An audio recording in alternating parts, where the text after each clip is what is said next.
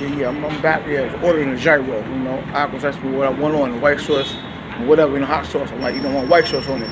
But anyway, like I said, right? You know, 48 hours, whatever. Y'all be saying, oh, the Holy Spirit showed up, and this and that happened, right? Well, keep your cameras on. Just remember, God got you covered. I mean, He got the coverage course of your phone, the coverage course of your you know, your camera. He got the coverage course of whatever's going on.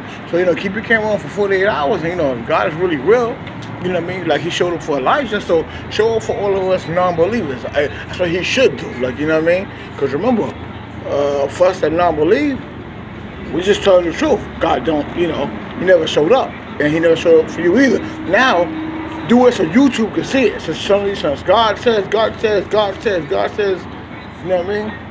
Show us what, not what God says, show us what God could do. That's what I'm saying. Any of y'all want to take up that, you know what I'm saying, take that up, because y'all like to take up a lot of different things that you watch, and like you're trying to prove things. So, you know, you either do that, you theists, you apologetics, you Christians, you prophetess, you prophets, or whatever you call yourself. Take up that challenge, because I want to see Him. A lot of other people really want to see Him.